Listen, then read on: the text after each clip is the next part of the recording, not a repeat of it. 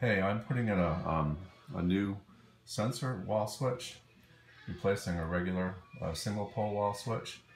When I started it, I noticed that there's 3 white wires that are all capped off, and then there's 2 black wires on the bottom, and then 1 black wire on the top by itself. And this is what the sensor switch looks like. You can see that it's only got 2 black wires. Well, I called Lutron support, and they actually were right there.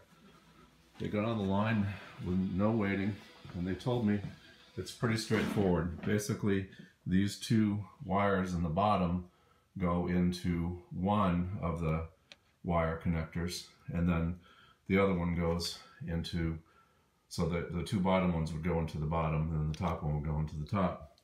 The reason it's like that is that this is a mid-circuit wall switch. So part of the switch is going to turn on the outlet, to power the outlet, and then the other one's going to power the light in the room. So that's why it's connected that way. Thought I'd post this because I tried YouTube and it didn't help, and I'm glad Lutron support was open on Saturday. And I did just that, and everything worked fine. Switch is in, light is on, outlet works.